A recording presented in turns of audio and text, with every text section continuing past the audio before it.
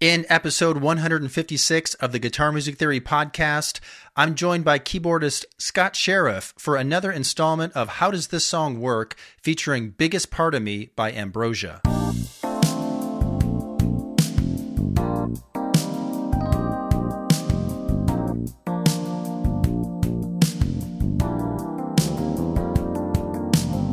Greetings, guitar engineers. Welcome to the Guitar Music Theory podcast. If you're captivated by the magic of guitar music and eager to unravel the mysteries of music theory, you're in the right place. I'm Desi Cerna, your host, fellow guitar enthusiast, and author of Fretboard Theory, Guitar Theory for Dummies, Guitar Picking Mechanics, and more. In each episode of this podcast, I delve into the fascinating world of guitar and music theory, demystifying complex concepts and providing practical insights to help you become a more informed and skilled guitarist. Together, we'll explore chord progressions, scales, improvisation techniques, and more, unlocking the secrets that make guitar music an irresistible art. Today, in episode 156, I welcome back keyboardist Scott Sheriff for another installment of How Does This Song Work, featuring Biggest Part of Me by Ambrosia. Scott is the keyboard player for Carrie Underwood and also plays together with me in the Huey Lewis tribute band, The Heart of Rock and Roll. Scott plays in a variety of tribute bands in the Nashville area when he's not on the road, including an act called Yacht's Landing that covers yacht rock classics such as the song we're going to examine today. It's going to be a great discussion, but before we get started, what do you specifically need to be working on right now in order to become a better guitarist? Go to my website, guitarmusictheory.com. Answer the question I ask you about your playing, and I'll send you free custom video instruction that is calibrated to your current level. Whether you're a beginner still needing to learn the basics, or you need help with bar chords, finger picking, lead guitar, worship music, or you want to delve deeply into music theory, I have a free course for you. I can put you on a plan to fill gaps in your knowledge so you can become a better player, move forward, and reach your music goals. So enroll in your free video course now at guitarmusictheory.com. You can click on the link in the podcast show notes.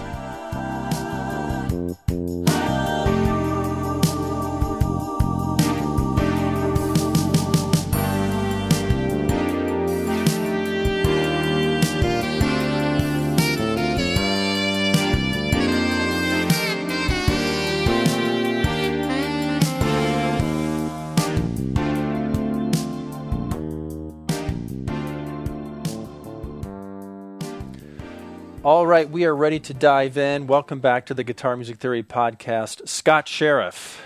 It is so great to be back here, and I'm super pumped to chop up this yacht rock classic. I love this song. I had this 45 growing up, and let's dig in and figure this thing out. Yeah, so I'm a huge fan of this song, Biggest Part of Me by Ambrosia, in part because my grandmother's name was Ambrosia, and how beautiful is that? But also, I just think this is like one of the greatest songs ever recorded. And it's keyboard heavy, it's keyboard dominant, although there's some nice guitar in there, some of that popcorn picking, as I call it. And there's even a little guitar solo, and it's just super kind of mellow and laid back and understated. I just love those licks in there. The guitar's pretty simple. It's using some pentatonic, but the keyboard parts are quite complex with the layers of keyboards. You're going to talk about that, but also just the harmony here and the chords and the structure. And this is probably one of the most complicated songs that I would have ever broken down in my How Does This Song Work series, which is why I needed you here. 'Cause, I'm happy to oblige. Yeah. So you know this song well because you've performed this song, and also I want to plug that on Apple Music and Spotify, tell us about these tracks that you just released. So I'm on my second volume of karaoke tracks for yacht rock fans, and it's Yacht's Landing. I believe it's called like Supreme Karaoke. Or Supreme Yacht Karaoke. You've got the listing there. But 70 and 80s smooth grooves. Well, that's our logo. Landing. You think the artist is Yacht's Landing? Or is the artist the One Man Yacht Club? I can't. I should be more well versed on. There it is. The One Man Yacht Club is the artist, and the two records I think are Yacht Rock Supreme Karaoke or something like that. I'm looking at Spotify right there. So you can search One Man Yacht Club, Biggest Part of Me, and you can find the track. That let's just give them a little sample of it, shall we? I'll start from the beginning.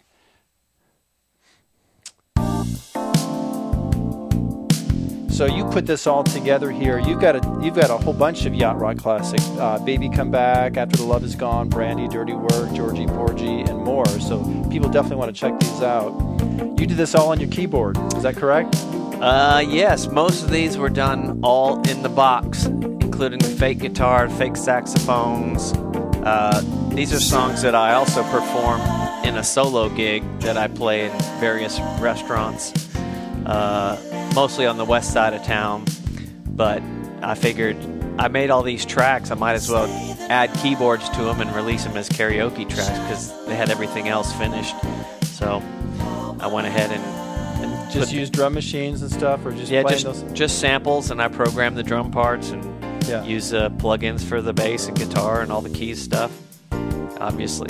Yeah, it's really well done. I actually listened, Scott, to this entire album when I was exercising at the rec center, walking the track there, and I really admired how well all of this is done. I know a lot of attention to detail was needed, and these songs are not easy, as we're going to get into this one today. There's a lot of complexity with the harmony and everything like that. So great job. The artist is One Man Yacht Club, and it's the Yachts Landing Supreme Karaoke Volume 1 and 2 for you yacht rock fans out there. You can get it on Apple Music, Spotify, and I've been told it's on Deezer.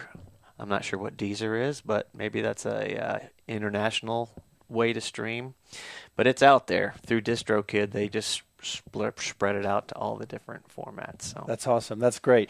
So we're talking about this yacht rock classic. We talked a little bit about that term yacht rock the last time you were on the podcast, but maybe before we get into the details of this song, let's refresh people's memory. So why do we use the term yacht rock? Where did it come from? Well, there were four comedians out on the West Coast in LA who loved this music, and they kind of coined the term between themselves, and they started releasing videos about how possibly some of these songs were written, and it's all tongue-in-cheek, extremely tongue-in-cheek, and also not safe for work, so I wouldn't watch the videos around your kids.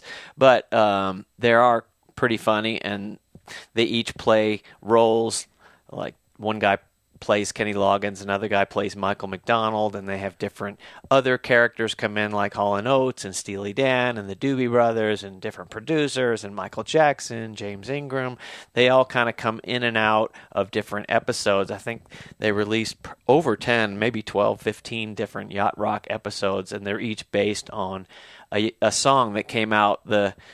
The general era is 75 through about 82 or 83, and that was kind of the sweet spot for all the LA session heroes when it was just a huge business out there. And the music is kind of infused with a little jazz, a little R&B, but it was still, and it kind of airs on the soft rock side of pop music, but it's all complex, and they call it the doobie bounce, and that's describing a keyboard part inside these songs. A lot of them have electric pianos, they call it shimmery EPs, real bell-like timbres weave throughout this song. Generally had a very melodic guitar solo, not a lot of power chords, but just that's kind of describes the yacht rock sound. It's I call it the Publix playlist because whenever I'm grocery shopping, I'm being bombarded with yacht rock on the playback system there.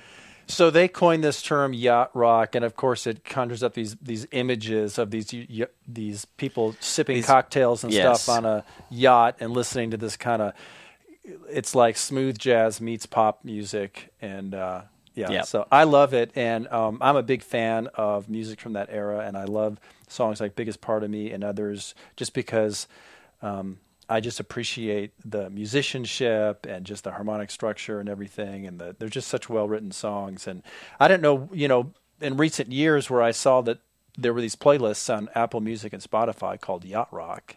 And I was like, well, I never heard of Yacht Rock, but I love these songs. Right. And I guess they are great songs to listen to while you're out on a boat. So yeah, so different people, it's kind of an interesting subculture because different people have adapted that term.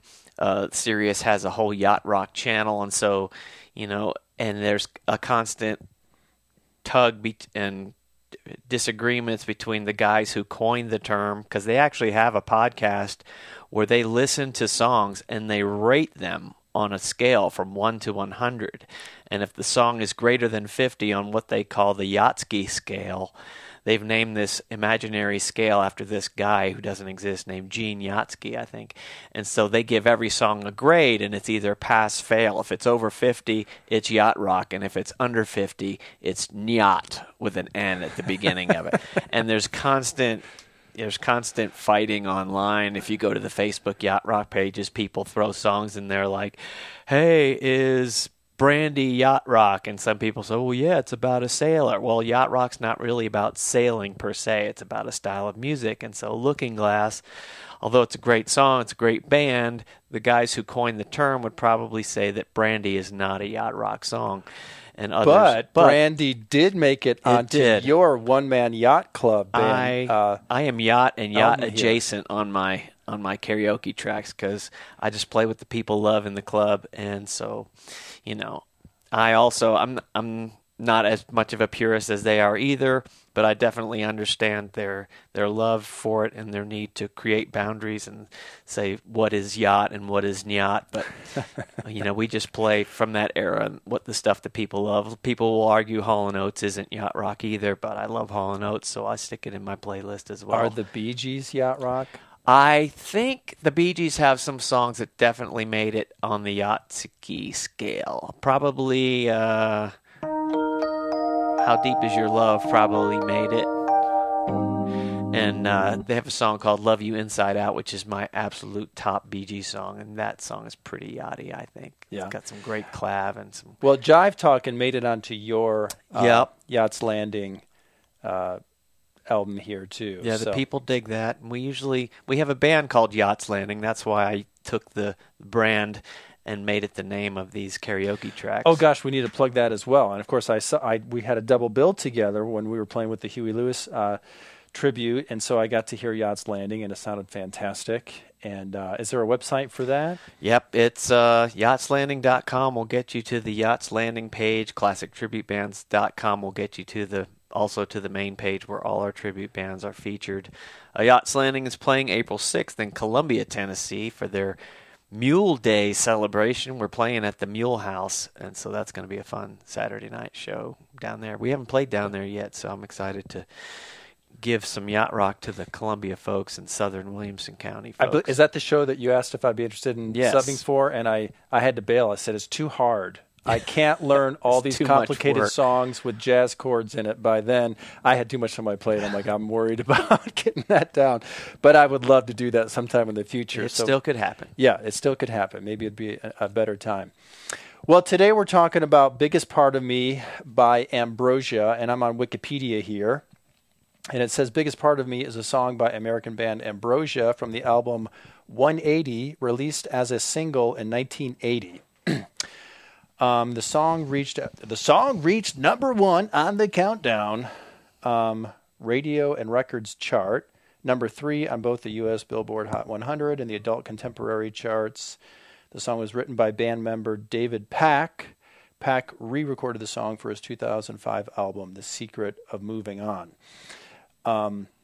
So David Pack is credited as being lead vocals and played the guitar on this. And my first thought was, surely he did not write this song on guitar. So if you could give us a little bit of just the beginning of it on the keys, this is a song that's pure keyboard. This is not how a guitarist would think or play these particular voicings. You can play these. I'm going to do it here in a minute, but let's give our listeners a little bit of what this sounds like from the top, if you don't mind. Okay, so on the top, it's just Fender Rhodes, and they leave some of the passing chords out. So the intro is just kind of a...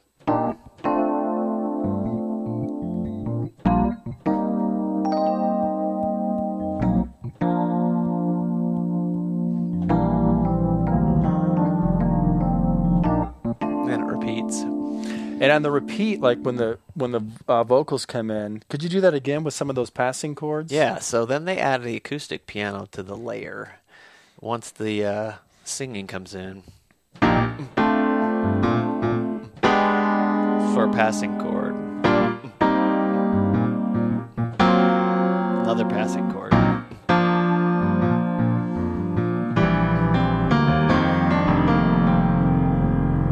Yeah, so... It's got a nice line cliché, what we called at Berkeley. And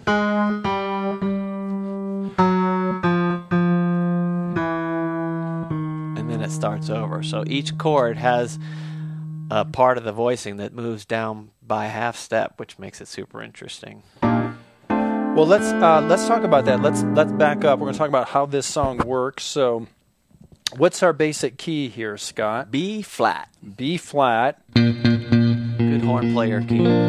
Yeah, great terrible guitar key.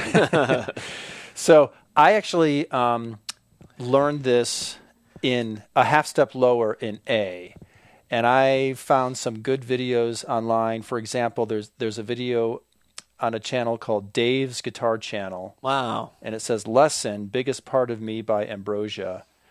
And Dave's got a lot of amps. Yeah, he does have a lot of amps in the background, and he did a good job of teaching you a way you could play this on guitar, where you're making it pedals on the the B flat, your tonic pitch there. So it's easy to do this on guitar using the 5th string open. So. Oh, that is nice. Maybe he did write it on guitar.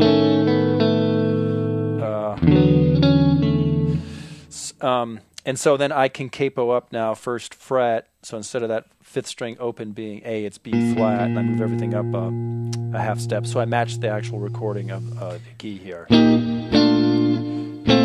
Whoops.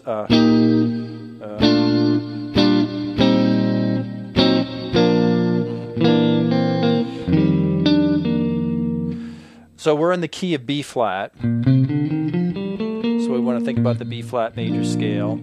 But this certainly goes outside of that. So let's talk about these chord changes here, and we'll talk about what's happening on the keyboard, and we'll see if we can somehow make sense of this for your average guitar player. That would be me. You know, I'm a classic rock guy at heart and stuff, so I dabble in this sort of thing, but someone who maybe has a deeper background in jazz or something, this might not be so unusual to them, but it certainly is to me, and probably will be for a lot of my listeners. So let's go through this. We've got B flat, and a B flat major 7 is kind of like our primary chord here. But before that, I don't know if you're playing part of a C minor 7 or a C minor, or you could even think of it as an E flat. I call it an E flat major 7 over B flat. Oh, that's right. You have a chart for this. Yeah. And you called it... Now, you called it E flat major 7? Oh, do you have a D in there? Yeah. Okay. All right. I also have an E flat in there, which gives it that rub in the middle. Okay. I don't know if you can do that on a guitar, but probably not, but I could do that. Yeah, I mean, as far as I almost liked it better the way you were playing it, but just on the keys. Yeah. You like having the E flat in there. And on the guitar I do, but okay. Yeah. So you called it E flat major 7 / B flat because what you're doing on the keys, you're essentially playing an E flat major 7 chord. You've got and you've even got the E and the E flat in there? Yeah. Okay. Especially because in the vocals, when they come in, they sing sunrise. That's one of the vocal parts, so it's... Yeah. that's kind of a more dominant note just in the overall harmony of the function of those chords in the song. So to play it on, that's why I like choosing the E flat over the D on the guitar for playing that. I spoke incorrectly there. I meant to say that you have the E flat, but you also have its major seventh D. Yeah. That's what I meant to say.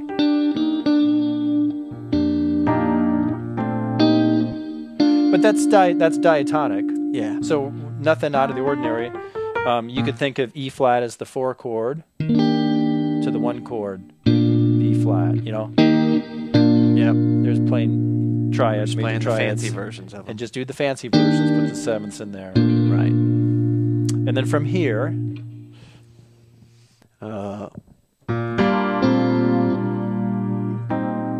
Oh, you're talking about the in-between. Well, not the in-between. Okay. Not yet. So we're just on the basic moves. Yeah, so the second move is a B flat 6 to a C minor 7 over B flat. Oh, you're doing C minor 7? I just did a regular C minor. But I've heard some people call this, what would that be? A flat major 7, but I don't think that's correct. A flat, yeah. Because you wouldn't put the A flat in there. It's more of a... It's really going... It's like part of... it's the 2 chord in the key. Yeah. But... Yep. With the B flat. It's all pedaling over the 1. Pedaling over the 1, yep. And also because it kind of gives the with the chord that's coming next, it kind of has that 4 minor 1, you know. That's very... Oh, yeah, okay. I'm hearing that. Okay. So, if I were to break this down, though, into like its simplest form, I would think like the 4 chord to the 1 chord. This is still the 1 chord. This is like the 2 chord with the... and then the next one will be the 4 minor. And this is like the minor 4 chord, like the Beatles. Exactly. So... Whoops, I didn't do that right. Here it is. Back to the 1 chord. And then you have a 2 major. It's a little 2-5 progression. You know, that's with the bass notes, but it's all over B flat. There's where it finally goes to the 5 chord. All right, so that makes sense to me. That's basically just 2-5-1. Yeah. But it's a 2 major, so it's not quite the typical 2-5. If it were diatonic, it would be 2 minor. Like C minor, E major. I'm sorry. F major. I'm thinking I have the capo on here. Yes. C F7. minor. Yeah. F7 to B flat, 2-5-1. Yeah. But it's very common to use a secondary dominant there where you play that 2 chord as major. Yeah. And then... So 2-5-1. All right, so, I mean, really nothing too crazy there. We had that minor 4 chord, but you mentioned that there's a line cliche that these chord voicings that we're using, because we're not just using plain major or minor chords, are in part used because there's some chromatic movement. So let's talk about that. Yeah, playing so through the same changes. The inner voices. And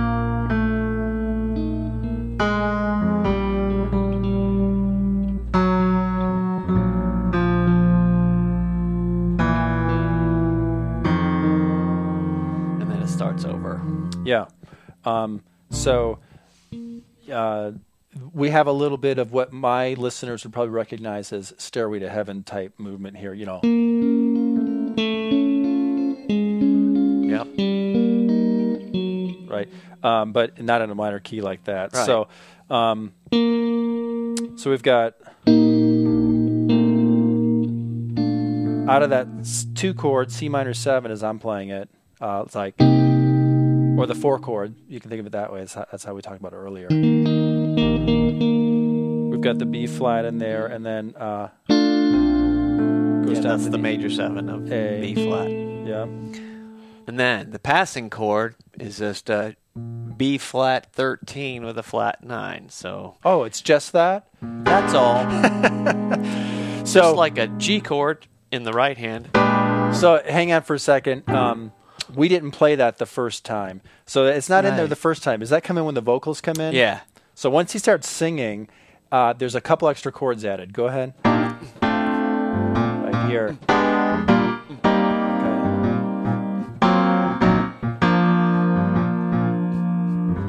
And with those chords, we're completing that descending chromatic thing. Yeah. So, and then like and then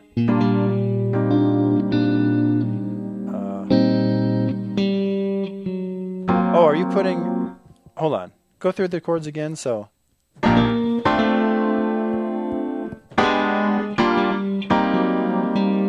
Oh, you're hanging on that. Yeah. Okay, and then going down a half step.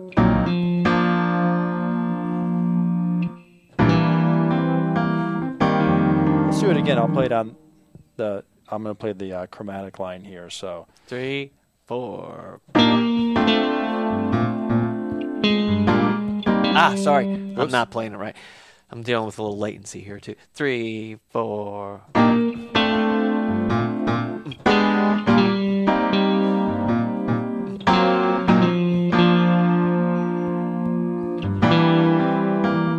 let's do that again.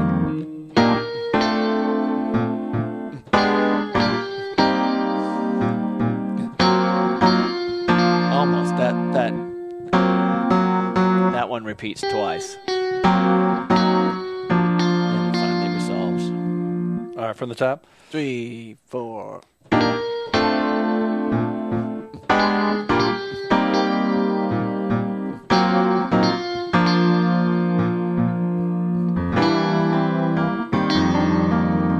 So that's interesting. But prior to that, before those little passing chords come in, as you call them, to kind of fill those chromatic spaces, we don't have the full chromatic line.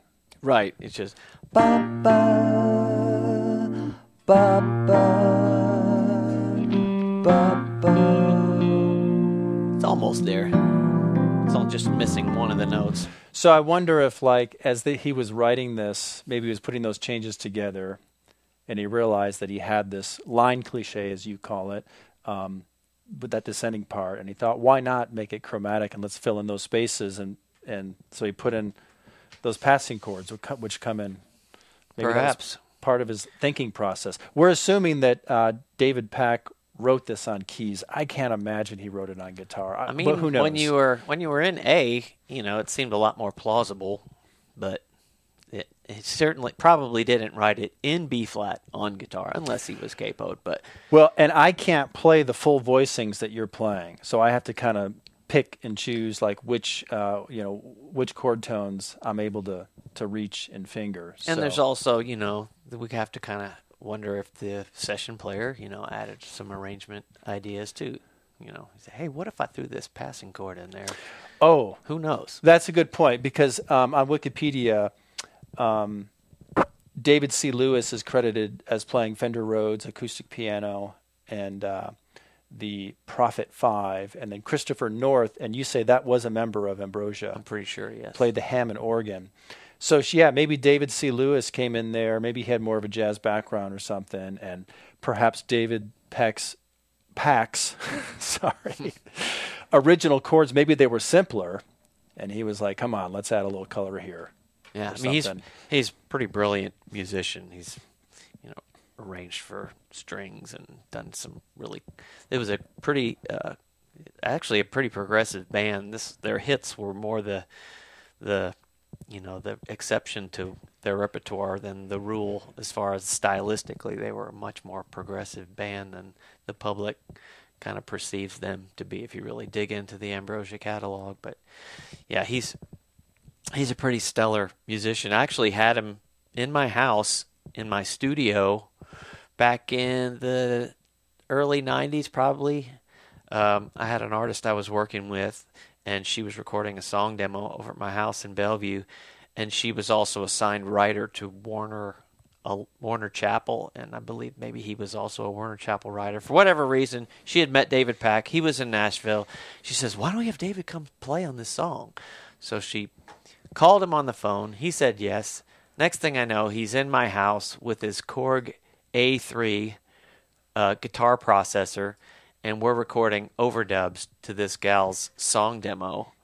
And went to my record collection and broke out my 45, and he's like, "Wow, vinyl!" And he grabbed a Sharpie and signed it, and that was my one experience with David Pack. Very pleasant. Did a great little, nothing fancy, just kind of a picking, like you called it, chicken picking overdub part to her song, and it was a great addition. And he was lovely to work with and just fun to hang out with. That's a great story. That's really cool. And yeah, you are right. Like if you listen to more of Ambrosia's music, you can tell that he was a very skilled and knowledgeable musician. So, and who obviously had a background in R&B and jazz and rock and all sorts of things. And I think it comes through even in these hit songs that you said were a little bit more uncharacteristic than their typical repertoire, but there's so many elements that come through. I think that's why I love this song so much. Yeah, and their other two hits are just fabulous as well. How Much I Feel and You're the Only Woman. Those are their three biggest songs, and they're all very yachty, very sophisticated songs and great tracks, great performance tracks. He was also friends with Leonard Bernstein, so he has an interesting story. There's some podcasts out there with David Pack. He's a fascinating cat, and I think he's partially deaf, maybe even deaf in one ear, which makes it all even the more amazing what he's been able to accomplish musically. Oh, he always was, you're saying? I don't know. I can't speak for him. I don't know his history specifically, but I think that's part of the And story. Isn't that true? We play in a Huey Lewis tribute band, the Heart of Rock and Roll, and I heard that Huey Lewis actually lost hearing in one of his ears back in the 80s. In the middle of the heyday of the band, he just had hearing in one ear. Yeah. And incidentally, Paul Stanley of Kiss was born with a condition where he only had like one ear and hearing in one ear, which I think is amazing. I can't imagine like not having stereo hearing in two ears. But anyway, let's get back to these changes here. So we talked about how it's in the key of B flat. Many of these chords can be seen as being like, a 4 to a 1 to a 2, and then maybe that minor 4 chord. We talked about it being connected with that descending chromatic, what do you call it? Line cliché. But there's more going on there too, because we're not just typically playing triads here. We've got all these different chord tones and stuff. Any rhyme or reason to that in your mind? Do you see why they added the particular chord tones they did? Well, there's the main line cliche in the bottom voices, but there's other ones along the way like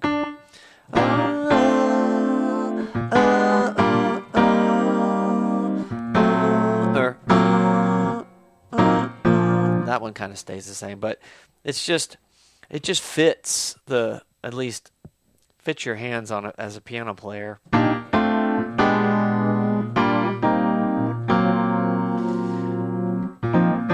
And it's almost kind of making majors into minors as you go down.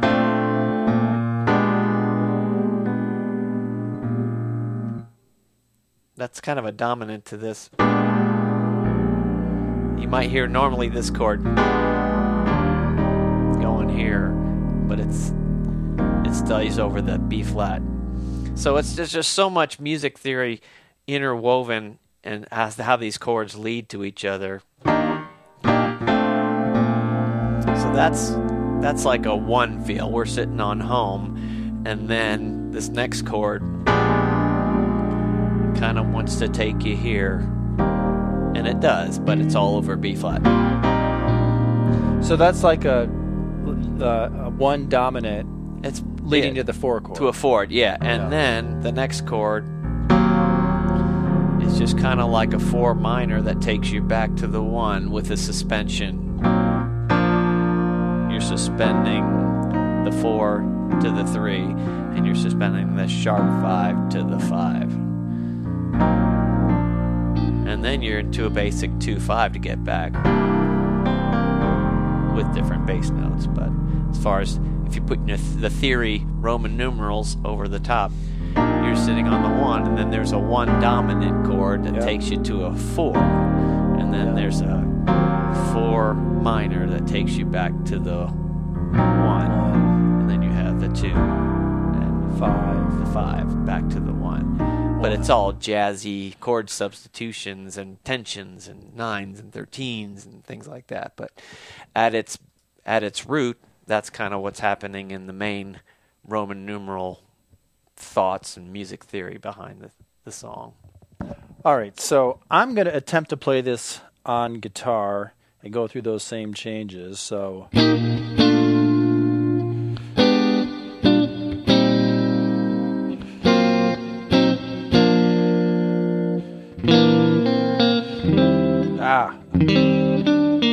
me try that again.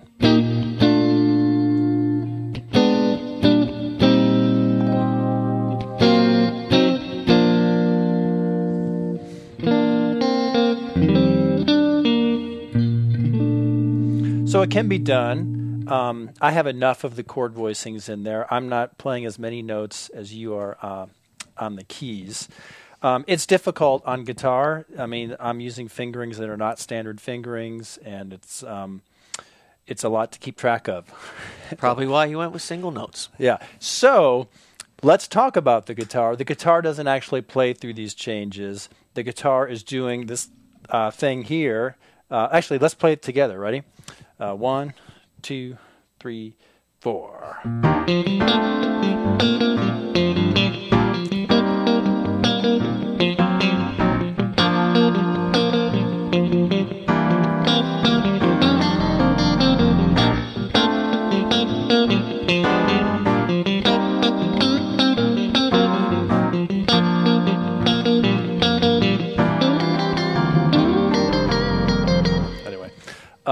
I'm kind of improvising here. It's based loosely on what you hear. But I call this popcorn picking. I don't know if you ever heard that term or not. Yeah. Oh, have you? Okay, so I heard some other guitar player talk about it. So It's I'm playing super muted too. Yeah, you're muting it, and this is a technique where my fretting hand fingers are not holding the note. I'm pressing down when I pick the note, and then I release the pressure so that the note isn't played. I can also palm mute with my right hand. That seems like more the timbre that's at least on the record. But yeah, because sometimes it's like, without any right hand palm muting. If you got the right touch, you can do it. But some players would use their right hand as well. So. Some combination. Really, more muted sounding. Yeah, and depending on what players are most comfortable with. And I'm thinking of this as being the B flat major pentatonic.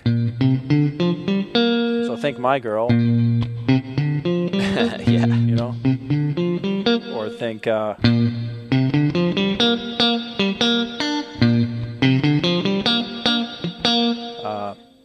Van Morrison. Domino, simple stuff like that. I reference and teach some of those songs when I introduce the major pentatonic.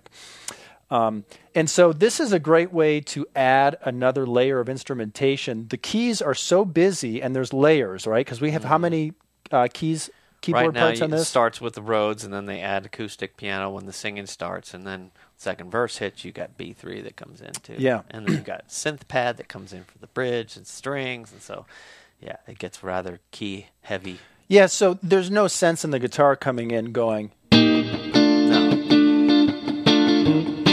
Especially with the thick vocal pads spelling out the chords as well. Right. We have all parts, Yeah, so the perfect guitar part is doing something simple like this. And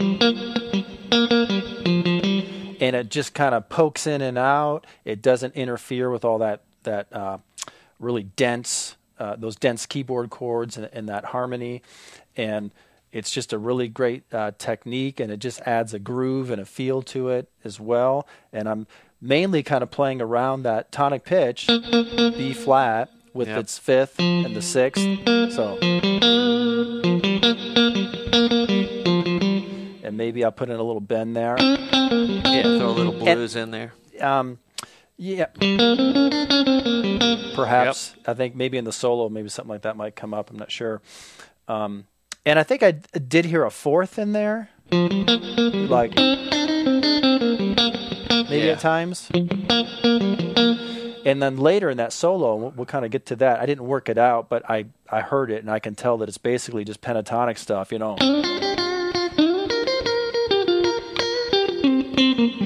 Maybe some of that blues, Maybe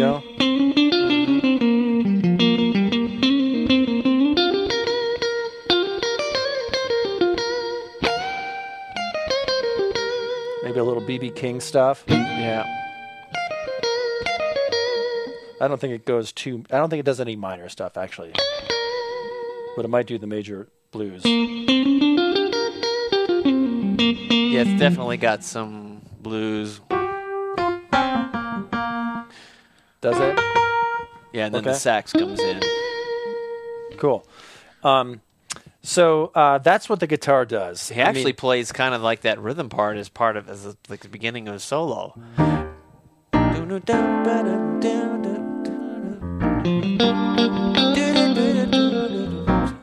then the singing. And then the sax takes over. Yeah, it's pretty simple, but it's perfect. Yeah. And a lot of guitar players, if they learn this song, really don't need to be concerned about all those chord changes. I love this so much, I wanted to analyze it. And it's a great example of things that I do teach in like fretboard theory and guitar theory for dummies. I talk about that chromatic half-step movement in songs like Stairway to Heaven, and I talk about secondary dominance and 2-5-1s and that sort of thing. And I make reference to some songs that use it. They're usually simpler songs. They're not quite as complex as this. But, you hear something like this, it can be kind of overwhelming, especially to us guitar players. And while it is more complicated, it is related to the things that we know. It's in a key here. We've got some dominant function, 2-5-1. Yeah. But yeah, a guitar player honestly doesn't have much to learn with this particular song. You learn the popcorn picking, and how to just kind of move through the pentatonic scale. And you can put together most of your part. That's not always the case. I saw you play with Yacht's Landing, your yacht rock band, and on guitar was Jim Frazier. Frazier, who did a great job. And there were many songs where he was required to do a lot of rhythm guitar parts, where he had to play these chords with more chord tones and extensions and all this stuff. And of course, he's right on top of it, and he had appropriate sounds and everything, and he hit the leads when he needed to hit the leads. So there's still a lot that the guitar does in this genre of music. But on this song, we get lucky. We can learn a little bit of pentatonic and kind of fill the space here. So that takes us through the verse, but why don't we talk about as it transitions from the verse into the chorus, and let's do a little bit of the chorus. Okay, so when you finish the first verse, it goes into it's not really a verse chorus song. There's kind of an A B C type song. Well, I guess you could call this "Make a Wish, Baby" the chorus part, but they don't even say the title in that section of the song. So I don't know. It's interesting. I remember thinking about this when I was listening to it with someone before, that like they say the title at the end of the verse. Right. You're the biggest part of me. Yeah. But it's not really the hook, because the hook is "Make a Wish." Right. That's kind of you're at the new section. But getting into that section is really simple the first time. It's just your basic 1 dominant 7. And with a 9 in it. And so if you're playing the 1 chord as a dominant, that's going to want to push to the 4 chord. Yeah. Make a wish. There's the 4 chord. With major 7. Maybe a 9 too. So on guitar, if I want to put the 9 in there, I have to take the 3rd out. So yeah, you can make it into a Steely Dan 9 chord.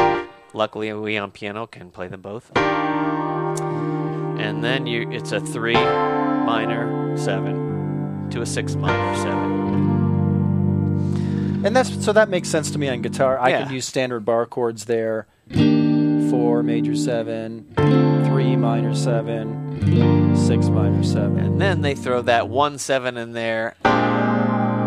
going back to the 4 the second time as a little passing hit. So in time,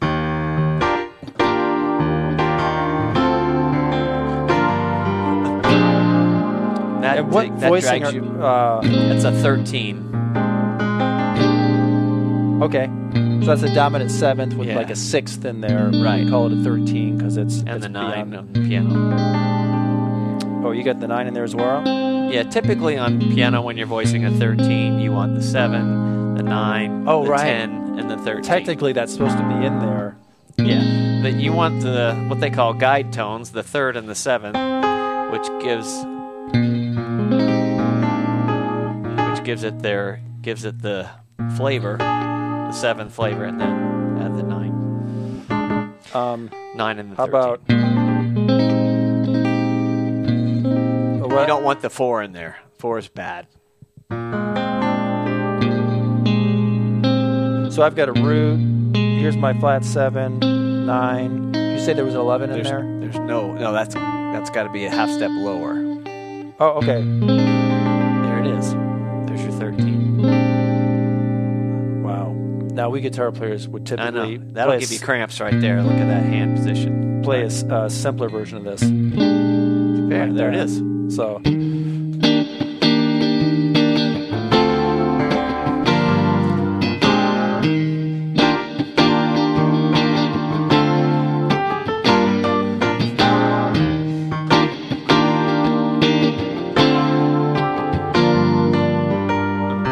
Now this is another 2-5-1 with a suspension to another suspension on or the would you do it like this? Because you got some more. I mean, it's. I don't think guitar has to play exactly the way piano players. So what I'm just doing, I add the 5 of the C chord before I suspend it. Just moving the 4 to the 3, and I'm adding a 9 in there and a 7 in there.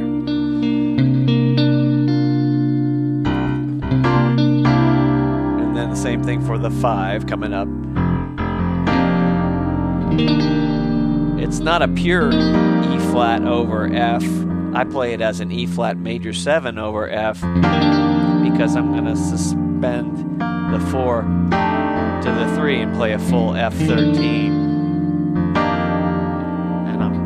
I play the same voicing in my right hand, which is the B flat moving to the A, but it's still got those 3 notes at the top of it: the 13, the 7, and the 9. And I'm just thinking of that as like a. I'm thinking that as an E flat major 7 with F in the bass. Exactly. And then you just move this one is like note.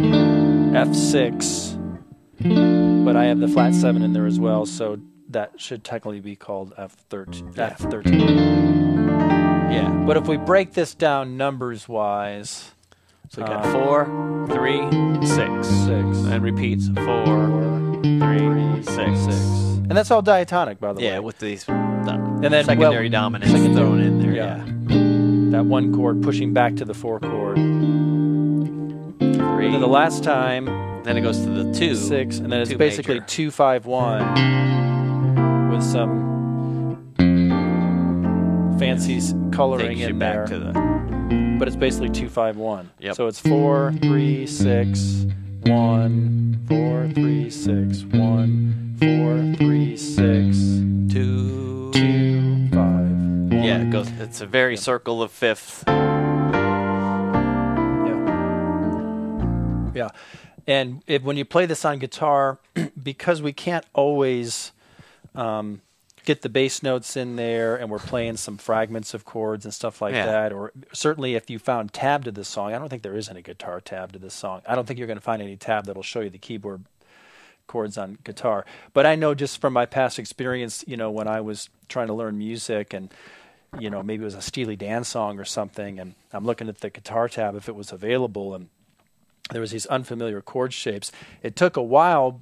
It wasn't apparent for me to realize, oh, wait a minute, this is just 2-5-1. Yeah. Because I was just playing maybe some inversions or fragments or pieces of those chords in an using unfamiliar fingerings and stuff like that. And so as I learned more about music, I realized that I needed to try to, instead of just memorizing stuff, or maybe even focusing on the chord tones, the 13s, that sort of thing, like I had to break it down to, wait a minute, like if I were going to play this with basic chords, what does this stem off of originally? You know, so this is 4, 3, 6, 4, 3, 6, 4, 3, 6, and then 2, 5, 1. With the 2 major, yeah. Yeah, but then you go in there and add all that color with the major 7s and the minor 7s and the 9s and the 13s and all of that. So hopefully my listeners can make sense of this. They're familiar with the number system, and so they can, even though some of this other stuff might be a little beyond them right now, you're at least, if I speak to my listeners here, here's one reason why we learn the number system. Because if you're playing U2 songs that are 1, 5, 6, 4, and other, or Green Day songs or something like that, or you want to get into jazz someday or stuff like what we're doing here, Ambrosia, biggest part of me, it still is built off of that same system. You got to know your major scale and how you harmonize it to make chords, and how you get that sequence of, major, minor, minor, major, major, minor, and so on. Or how you can go beyond the triad. Instead of just doing 1, 3, 5 with each chord, you can do 1, 3, 5, 7, 1, 3, 5, 7, and get, jazzier sounds. So it all stems from that same foundation, whether you're playing U2 or you're playing Ambrosia here. All right, so that covers the chorus. I don't know if does the guitar do anything in the chorus, or is it out? We can check out the track. I don't see it in the chorus. I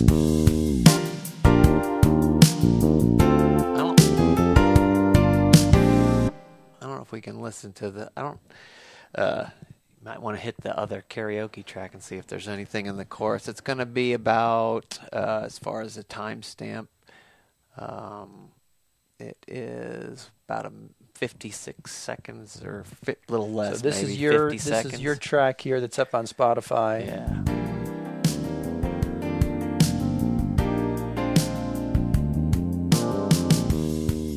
I don't hear any guitar, so. Yeah, so you didn't. That put doesn't mean there. it's not in there, but I don't think. I think I would have it put could it be in there if it was.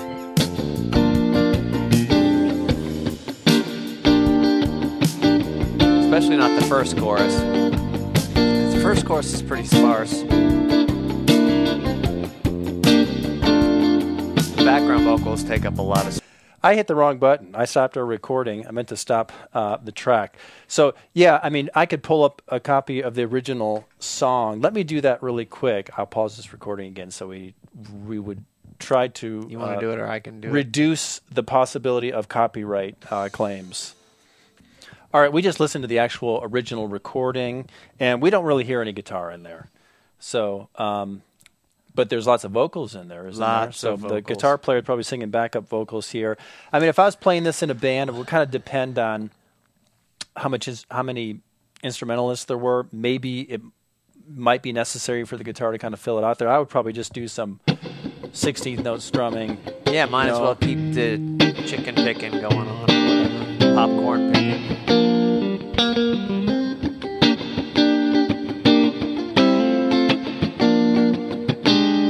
So I might do something like that.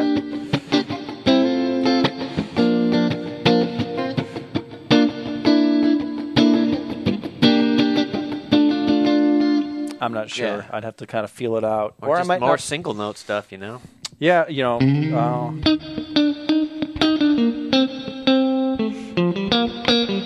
something like that. Yeah, you can just hang with even the kind of the original.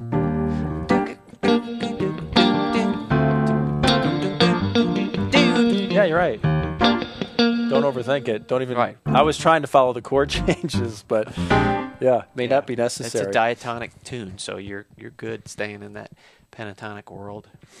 Well, for the most part, it's a song that does stay in one key, and that B flat is always the general key. That major scale is the general structure, but it's not diatonic in the sense probably that there's chromatic that's stuff in your there. It's probably your one venture outside of the diatonic world is that 2 major. Yeah, but that doesn't really affect. Well, you'd probably be out at that point anyway on the guitar if I was doing some chicken be picking. hitting no Fs. Yeah, that's a bad note. Well, there's really only one other part to this song, and that would be the bridge. You want to give us a little bit of that? Mm-hmm. So it's interesting because the keyboard player kind of brought this that move from the end of the chorus. Wash away the past, we can start anew. That keyboard thing.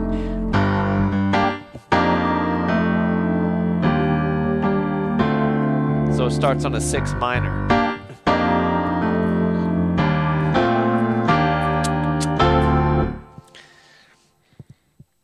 So we're on the 6 minor there, and that's an instrumental transition. That's not, we're not in the bridge officially yet, but it's just kind of an interlude to get us to the bridge. But then the chords are different in the bridge. So, well, hey, let's go through that instrumental. So we got the 6 minor, and what are you going to after that? And then it's like a F7, but it's got a suspension in it, and then resolve it. Kind of like we did in the chorus. So we can wash, so that we can start anew. You know how I went from the 2 major?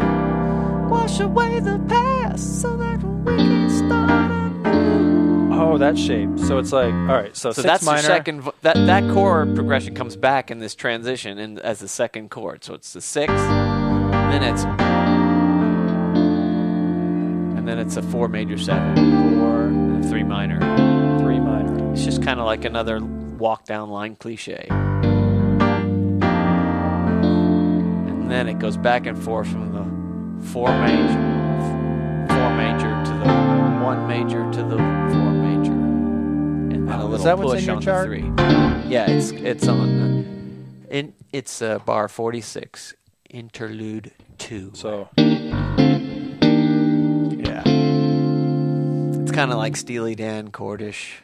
They're all major 9 chords with a slap the 6 minor or slap the 3 minor 7 at the very end. On guitar, I'd probably just do minor 7 or major 7 to minor 7. So.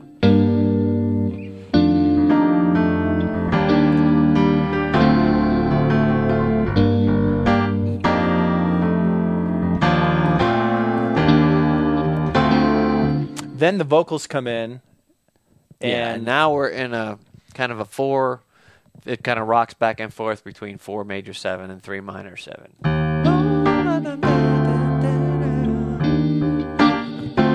Then it goes to the 6 minor. Then we're back to the bridge progression or the interlude progression. And then this is also borrowed from the interlude. So they grab that little section from the end of 3, 4, 3. Yep. Yeah. So it's 4 major 7. Then we're back to the interlude, little 6 minor 5, and then the same thing again.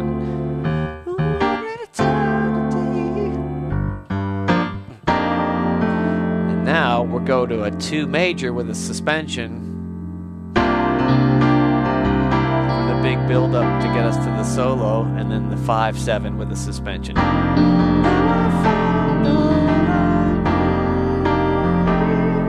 And we're into the solo. Awesome. Yeah. So again, they got to know that number system, and then it's a lot of added chord tones on top of those they're chords. The keyboard player on this session really went back to that 5/7 sus with the 13 in it. Is that what I was doing here? A lot. More or less, yeah. If you had more strings, maybe. But you're covering it well, soldiering through. So those are the main changes to the main part, and then we get into the solo. And it's all over the verse. Yeah. I don't know the solo. I didn't actually learn it, but I know that it's just pentatonic stuff. Yeah. And so I could improvise over that. Could you give me some of the progression there? And I'm just going to kind of. I'll kind of play you what I have on the karaoke track for whatever it's worth. Coming sure. in. Now I found all I need.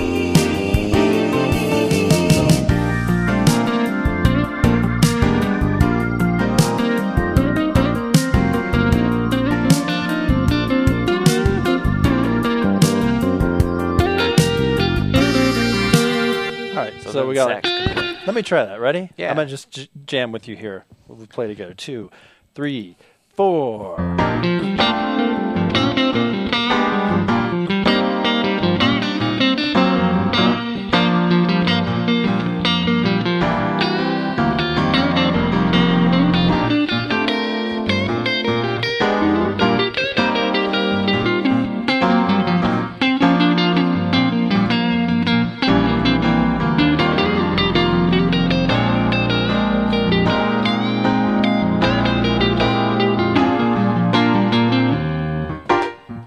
Yeah. So that walk up into the chorus is another line cliche. That sounded like a blues thing, kind of like a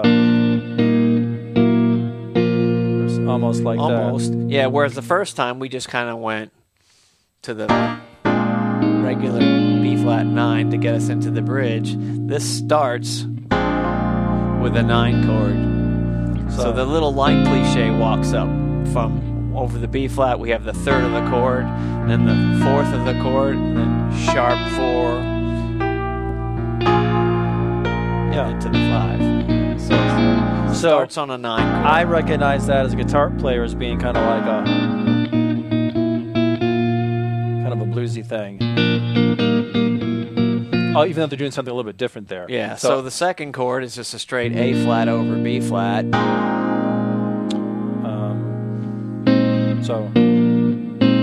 And then they take this 4 and sharp it, making it like a augmented almost. But they call it a sharp 11 because you have the root, the 9, the sharp 11, then it goes back to the regular 9. Yeah, it gets simple at the end again. Oh, that's nice. Yeah, so 3, 4. Oh, it's not. Yeah, a couple beats. 2 there, beats so. each. 2, 3. But it's all leading into creating a dominant push from the 1 chord into the 4 chord. So much of the song is focused on that 4 chord. Creating tension and something interesting, moving inner line. So good. It's so much better than just hanging on this 5/7 chord for 2 bars. Yeah. You know. Well, we really can't have a lesson on this that's complete without talking about the vocals as well. Not only are there dense chords here and layers of keyboards and stuff, but there's tons of backup vocals. So maybe we can kind of go back to the top of the song. It's very interesting. The structure of this song is so unique because the backup vocals come in first, and there's this kind of interplay between the lead vocal and the backups. So let's talk about that. And I know you've got that you are a singer. You sing in all the acts that you're part of, and you're also a guy that people often look to help arrange harmonies as well, vocal harmonies.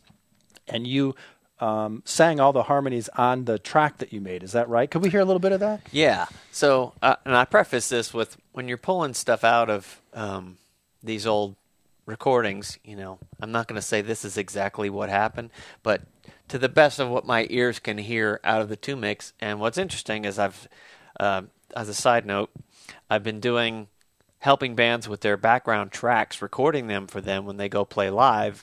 And I was just recently working on some Tom Petty stuff. And there's some great recordings out there that are on YouTube, vocals only. So you can actually get a really great reference of what's going on behind all that music, whether it's the algorithm and the technology they've used to pull the music out. I don't think these YouTube channels have access to the masters and are doing it themselves, but somehow they're able to pull everything out but the vocals and the background vocals. So all that to say, you might be able to check this against a recording that's out there, but what I have is this for the chorus.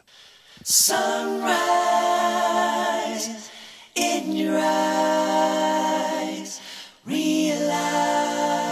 So that's the first half. The second half ends just a hair different. Stay the night, shine the light, all my life. It's got that in the last chord. I don't hear that the first half through, so either it got by me or they just got a little tricky with it and said, we want to do something just slightly different the second time. And I think that's arranged out for 3 parts, where you really probably could add a 4th part in there, and maybe they did. But for my bands, it works best with just those 3 parts. So I had to kind of pick the notes that I favored in there that stand out. Could we maybe hear them one at a time? Could we go back to maybe just take that first line and let's hear each one of the parts there. Right. Sunrise. Of course, that's the one everybody hears at the top. Realize. And then there's the part underneath that. And are these doubled too? Yeah, they're just You're singing them twice. Yeah. And you're singing all these. Yes. Realize.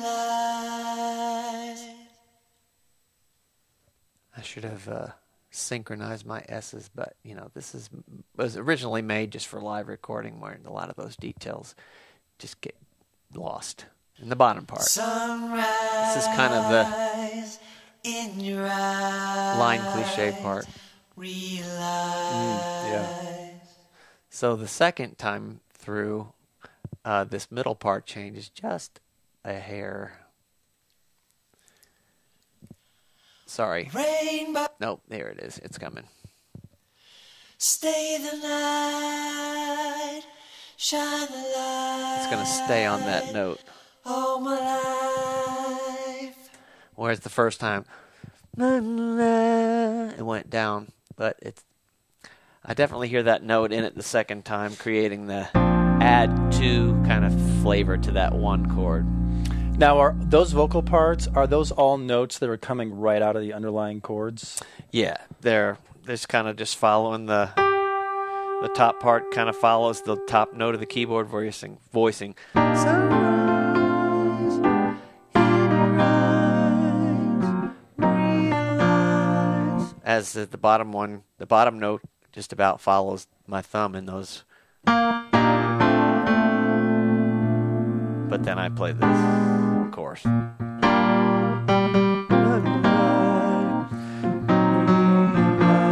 So the vocal chords are just about mimic or definitely complement what the keyboard's doing with the right hand.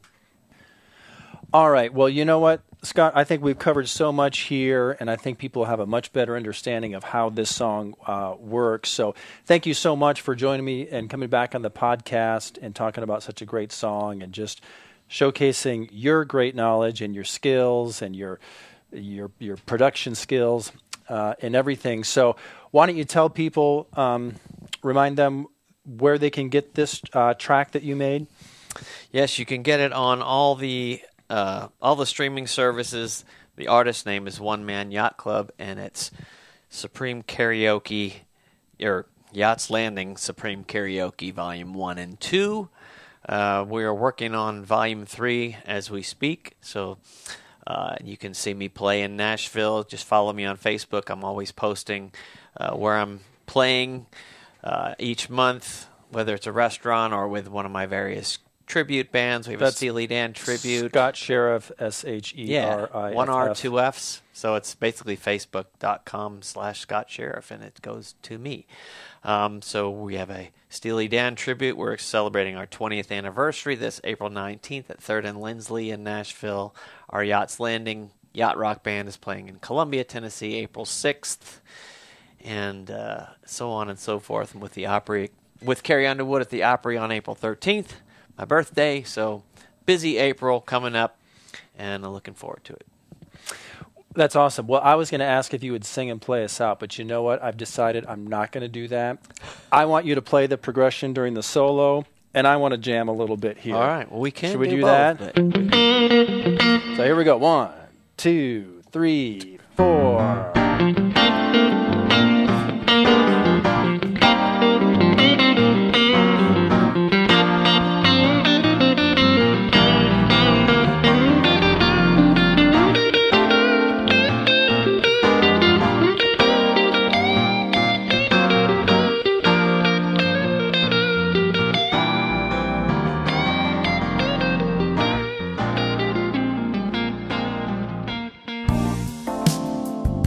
All right, podcast 156 is a wrap. If you have any questions about this song or you'd like to suggest songs for me to cover in future podcast episodes, just head over to my website, guitarmusictheory.com. You can scroll down and click on the contact link. And don't forget, while you're there, answer that question I ask you about your playing, and I'll send you free custom video instruction that's calibrated to your current level.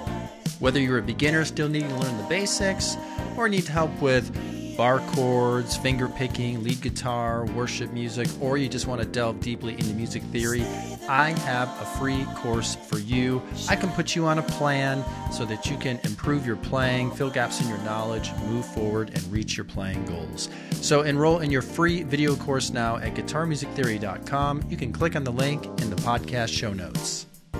All right, guitar engineers, thanks for listening. I'm Desi Cerna. Before you go, be sure to subscribe to this podcast, give it a 5-star rating, and leave me a great review if you can. Then keep playing and stay tuned for more.